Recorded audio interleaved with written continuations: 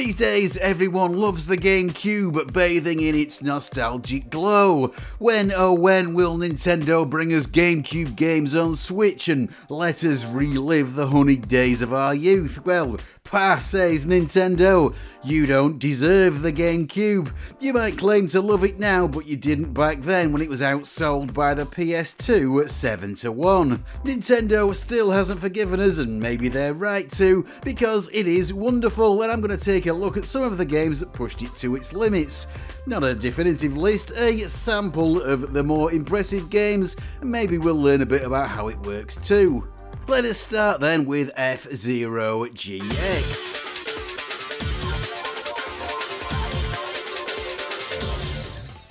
A strong starting point, I think, because yeah, this still looks really good, doesn't it? Is this how far we haven't come in the last 20 odd years? Yes, you might be able to tell this is captured from the real hardware and not enhanced in any way, but it still stands up and it still looks, well, pretty striking.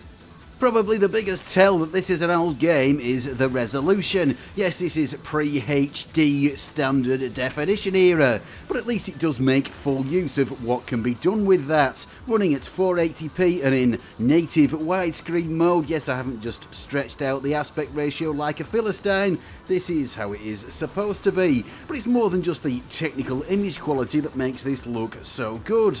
The previous generation of consoles, the first dedicated 3D systems, well, they all had their own issues, giving games from those days a very characteristic glitchy look. This new era though pretty much banished the wonky geometry, low resolution textures, short draw distances and all the other ugliness, led by the GameCube, which was for a while arguably the most powerful console you could buy.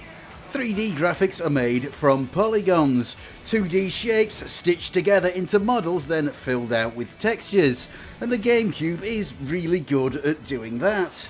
Previous gen consoles could maybe handle about 2,000 polygons per frame at 60 frames per second, give or take.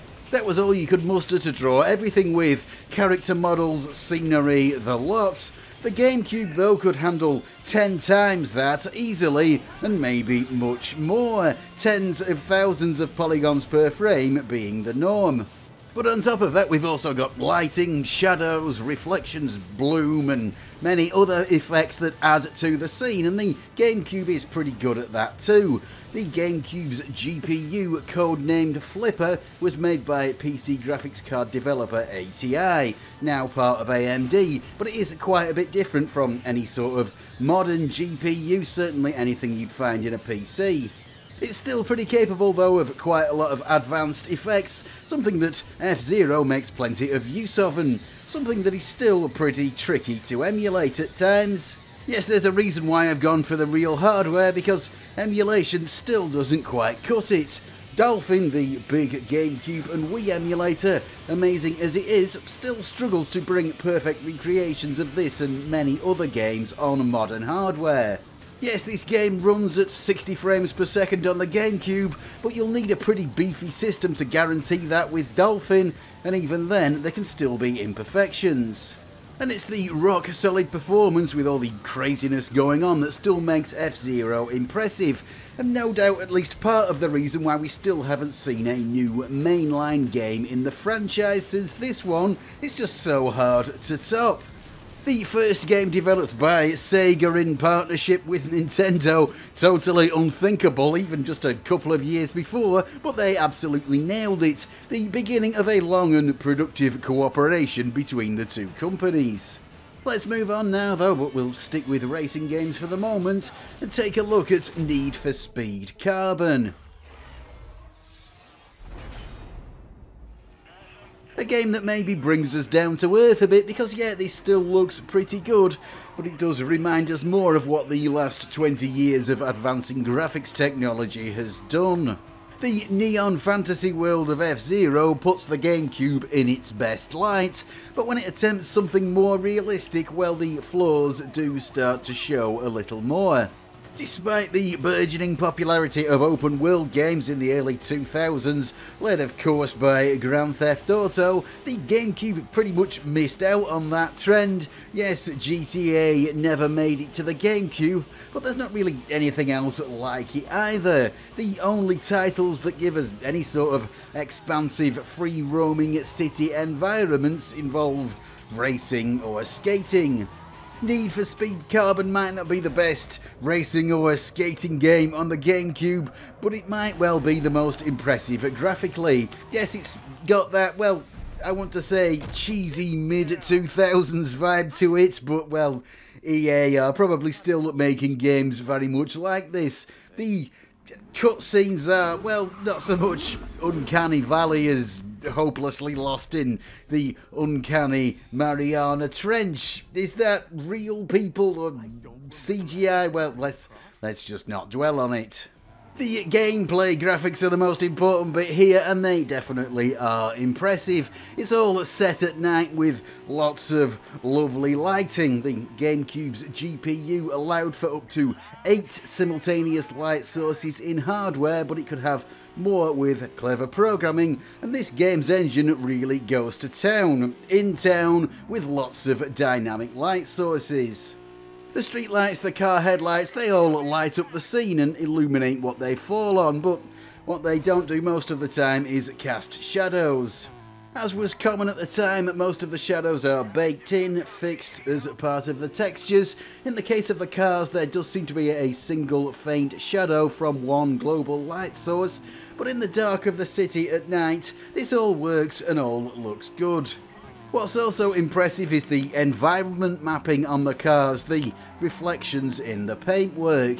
It might not be geometrically perfect, but it does actually reflect what is around the car, not just a vaguely appropriate image as many games of this era did. This game really does show what the GameCube is capable of. In terms of raw power, it definitely had it by the standards of the time.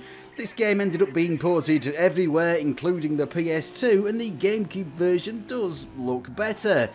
Not loads better, but it seems to be higher resolution maybe, or perhaps better anti-aliasing. In fact, not always, but often on cross-platform games where they were on both systems, the GameCube does come out better. That really is impressive when you consider how much bigger the PS2 was sales-wise. Sony's platform was a major focus for nearly every developer back then, and the old Cube would have been much more of an afterthought, a quick port rather than the lead version.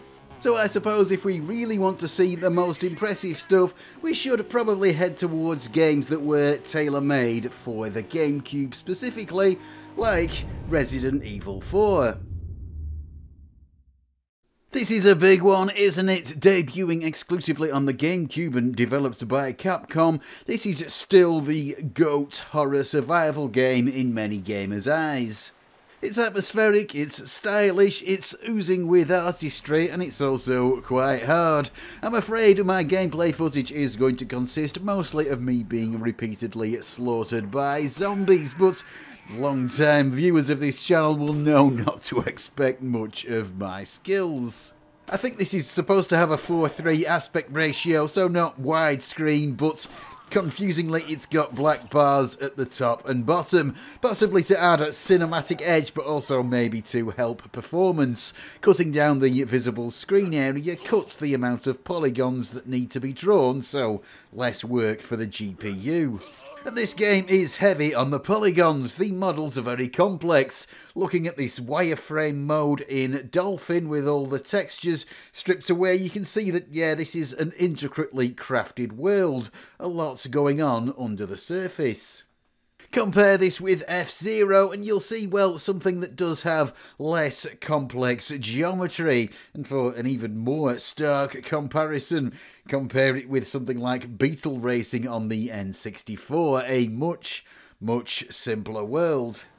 You'll need to be smarter than me to properly understand Dolphin's built-in statistics, but that also points to more complexity. Then again, Resident Evil does run at 30 frames per second, not 60. That complexity is a trade-off. Some of the smoothness is sacrificed. There's other effects too, light sources, especially later in the game, so I'll probably not get to see most of them, and some nice flame effects and explosions too. There are vague shadows which are pretty hard to spot at the best of times, especially as everything seems to happen from the waist up for some reason. There's also a real wealth of details in the environment, in the textures that are the fabric of it. A lot of earth tones, it's all pretty muted, shadowy and rustic looking, but often quite lifelike. Previous Resident Evil games had of course gone for pre-rendered background scenes, mostly that was sort of its thing, so this game has to work quite hard to look as good aesthetically. And it manages partly because this is a 2-disc game, so the developers had more space to work with, including plenty of room for textures, relatively speaking. The GameCube's disc format, they looked like mini DVDs, though strictly they're Nintendo's proprietary formats, but they're the same thing basically, with a capacity of around 1.3 gigabytes. In the early part of this generation that was absolutely fine, but as time went on, both the PS2 and then the Xbox really began to make use of the extra space allowed by DVDs. The extra cost and probably just the general irritation of using multiple discs meant that no GameCube game was ever supplied on more than 2, which did hold it back a bit. The GameCube could probably handle something like the PS2's God of War in terms of its base graphical power, but it would have had to come on 8 discs, which would have been a bit silly. So Resident Evil 4 is perhaps the finest of the big cinematic experience type games you'll get on the GameCube, making fine use of its 2.6 gigabyte storage budget. Compared to previous generations, that is quite a lot, but well, compared to the competition, not so much. But now let's strike out in a bold new direction and look at a game that is the polar opposite of the murk of Resident Evil. Yes, land ho, it's Legend of Zelda: The Wind Waker.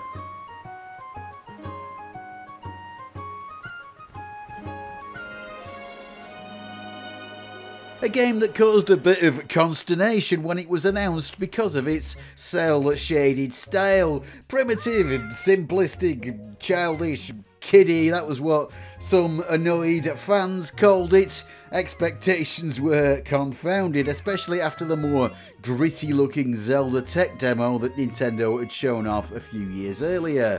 Subjectively, you can say what you like, although these days fans do seem to be much more positive about its looks, but, well, whatever you think of the Wind Waker's graphics, they are anything but simple. Yes, Nintendo didn't miss stuff out, they didn't just sort of dial back the image quality to something less complex for aesthetic reasons.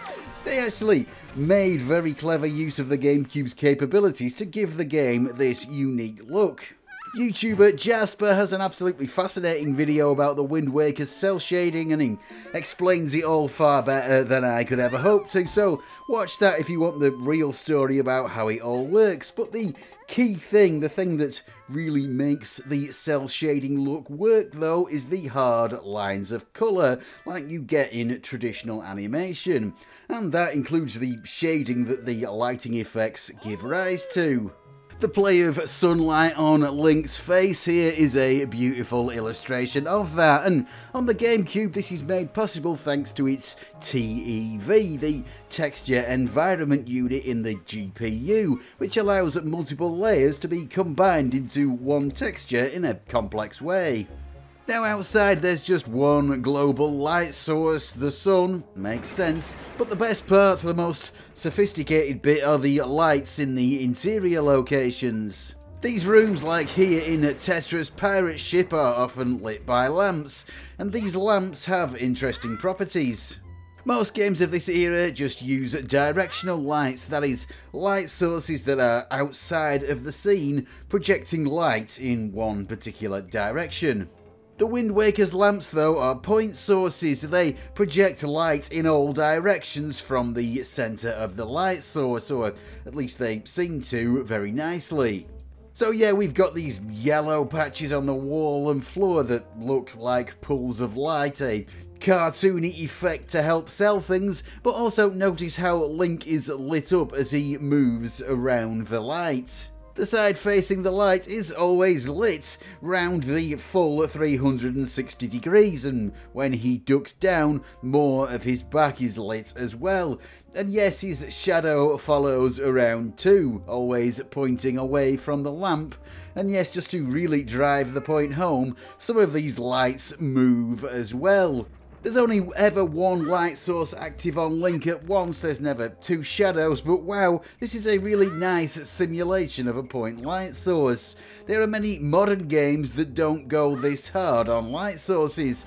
Nintendo really went all out on this one.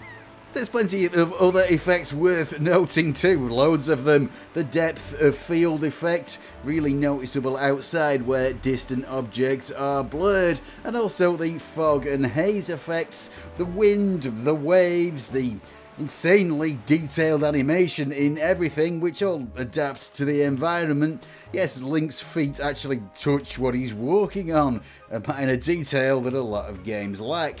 For my money, this is the best Zelda game on the GameCube, and there is a bit of choice. Apart from ports of the Ocarina of Time and Majora's Mask, there is of course the Legend of Zelda Twilight Princess. Opinions of this do seem to be reversed from the Wind Waker. Initially it was much better received, a more naturalistic looking Zelda, one closer to what fans of the time wanted, a sort of next gen Ocarina of Time rather than a bold new direction. Now though, its style does seem to have fallen out of favour a little bit. It's maybe dated more than the Wind Waker has. Still a darn good game though, beyond my criticism, and amazing looking in its own unique way, and of course good enough to be released basically unchanged as a Wii game too. 2 generations in one. I don't know about you, but I think I've had enough of Zelda for now. I'll leave a more detailed commentary on this one for another video. Instead, let's not hang around any longer, let's go straight into the daddy of GameCube limit-pushing games, Rogue Squadron 3 Rebel Strike. Created by Factor 5, the German team that evolved from Rainbow Arts, the people responsible for the Amiga versions of the Turrican games amongst other things, and here they brought that same energy to the GameCube, and also a lot of very authentic Star Wars energy too. So much so there's a serious danger of content matching with all the music and sound effects and what have you. That's something you don't really need to worry about as a viewer though, but there is fairly solid circumstantial evidence that this is a limit pusher, because this is a game that the Dolphin emulator still really chokes on. If you've got reasonably modern hardware, most other games are totally playable, if not absolutely flawless. This though, well, it's tough to get it running well. Why? Well, lots of polygons to begin with. 150,000 per frame is what I've seen quoted, which is a lot, and the frame rate is variable, but it is pretty good. That's not the sole reason though. You see, the game also uses a lot of advanced effects. These aren't things that modern systems can't do, it's just that they struggle to do them in the way that the GameCube did, which is what you need for emulation. But that is sort of tangential to what the actual GameCube is doing, and well, that's what we're here for, and that's what we're watching now, actual GameCube footage. Okay, it's actually running on my Wii, but well, that makes no difference other than it's easier for me to capture the footage. But that aside, what does this do that makes it so special? Well, kind of obvious, but it looks great, doesn't it? It looks really good. I mean, yeah, that's a bit vague, but it does. There's absolutely loads happening on screen, and in the most action-packed parts it's absolutely littered with enemies, energy beams and all the other sci-fi detritus. There's also lots and lots of lighting effects. Everything lights up everything else. There's some pretty glorious water effects too, taking advantage of the TEV unit's ability to combine textures, a sort of a heaping serve of awesomeness really, that makes this one of the standouts of this generation graphically. But looking at this game to begin with, I kept getting the feeling that there was something else, some other special thing about these graphics that I couldn't quite put my finger on. Something that made it more realistic, more natural maybe. certainly more than other games of its generation. But with a bit of internet searching, I think I might have managed to nail it down, because this game does two things in particular that make it very unusual for its time. The first thing is self-shadowing, and as the name suggests, that means that the 3D models in this game are able to cast shadows on themselves. Most games of the time, if they do have shadows, it's just a sort of a flattened black outline of the model projected only onto the ground. It looks fine, but it's not totally realistic. But in Rogue Squadron, this X-Wing's various parts cast shadows on the other parts of it. The upper wings cast shadows on the lower wings, and that goes for the other models in the game too. Not the kind of thing you might really notice consciously, but it adds a subtle extra layer that helps to make what you are seeing more believable, more lifelike. There's also a further touch of reality thanks to bump mapping, a technique that simulates bumps, ridges or whatever in a flat texture by encoding information about the height into the surface. This GIF I've shamelessly borrowed from Wikipedia is a good visual demonstration of what's going on, and it explains things better than I could do in words. This is a way to help create complex looking surfaces with fewer polygons. If you get up close you can see the trick, but it works well enough most of the time, and it importantly responds realistically to dynamic moving light sources. This is something used all over the place in Rebel Strike, though it can be sort of hard to see, especially in the original standard resolution. The ridges on these sand dunes are bump mapped, and they do respond to the slowly moving sun. The shadows change, but it is a bit too slow and a bit too subtle to show here really. There's also bump mapping on the ships too. Certain elements, little details are bump mapped, something that it's a bit easier to see but still quite subtle. This short video clip on the Dolphin Emulator development blog with the main texture removed shows what's going on really well. As the ship moves, the ridges, the surface texture responds to light. Again, subtle, you could have played this game extensively and not noticed it, but it's a little extra that sort of helps the graphics slide into your subconscious. Both of these techniques are really widely used in games today, but not so much 20 years ago. Yeah, Rogue Squadron 3 is definitely a forward-thinking game, but honestly, Rogue Squadron 2 Rogue Leader, Factor 5's previous title in the series, is really a better game. Not that Rebel Strike is at all bad, but well, it's maybe a little bit bloated and the on-foot sections are a bit clunky. Rogue Squadron 2 pushes the GameCube only marginally less, and is still really impressive. It still looks gorgeous, it's still got the self-shadowing and the bump mapping, but it also has the benefit of some more iconic moments from the original trilogy being recreated. But I think this is going to be the end of the video. I think Factor 5's output is about as good as it gets graphically on the GameCube, but that's not to say there aren't other games I could have mentioned. I feel like a lot of people will complain that I've missed out the Metroid Prime games. Yeah, they are absolutely amazing, some of the greatest games of all time, but well, they will have to wait for another video. As will, well, loads of other things. Star Fox Adventures is another one, maybe Eternal Darkness too, but well, I think I've talked enough for now. Thank you to all my wonderful Patreons. Your help really does make a difference. If you would like to join them, all these wonderful people up here, there is a link below. That would be absolutely fabulous. And I will say, as I always do, thanks for watching and goodbye.